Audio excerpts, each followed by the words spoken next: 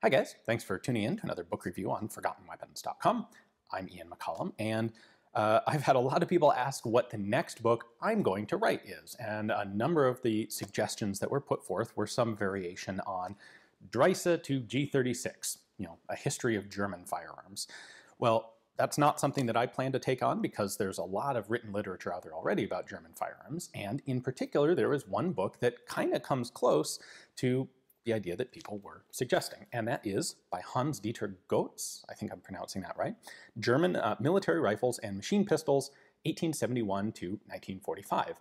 This was actually originally published in German in Germany by Verlag, which is a really good publishing house, and then reprinted here in 1990 by Schiffer, and it's still available, and it does kind of that, kind of what people were asking maybe I would be interested in doing. So this is a history of, obviously, German military firearms, and it starts with the Werder rifle and goes all the way through to the experimental rifles developed at the end of World War II. And it's more comprehensive and more informative than you might expect. I think a lot of people would take a look at this book and think, well, it's going to be kind of surface coverage of the big stuff, the MP40, the Kar 98K, the Gewehr 98, etc., etc. Well, no, there's actually a lot of really good information in this book, covering a lot of the ancillary subjects. So you oftentimes will have, a number of major rifles, but there are these interesting stories of, well, okay, what's the deal with the Werder rifle? Why did it get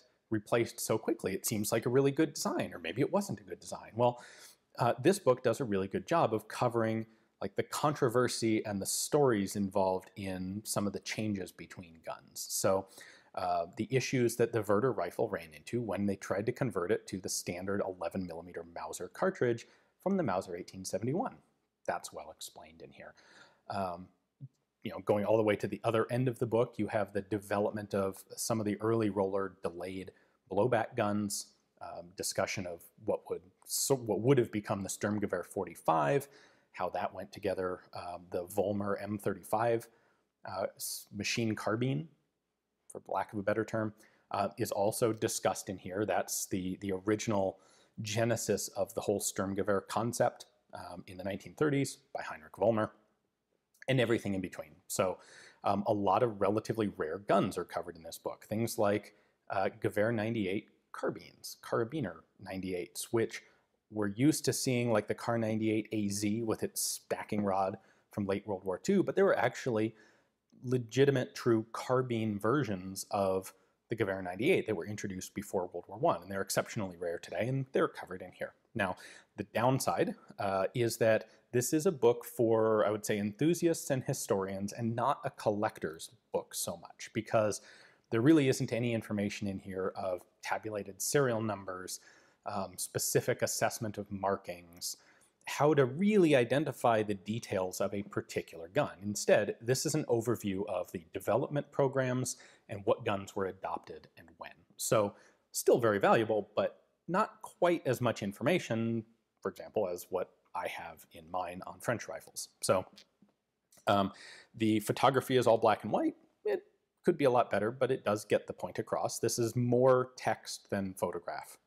In general, as you might expect for a book that covers information as I just described. So this is still available from Schiffer, and I don't know how many they have, but Schiffer books don't tend to go out of print very often, so you can pick it up there. The cover price on it is $60 as of the time of this filming. It is also available less than that on Amazon, so I'll include an Amazon link.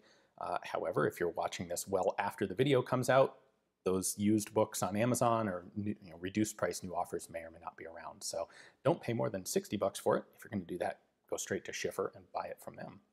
Anyway, very good book. Highly recommended if you're looking for one book on the evolution of German military firearms up until the end of World War II. Thanks for watching.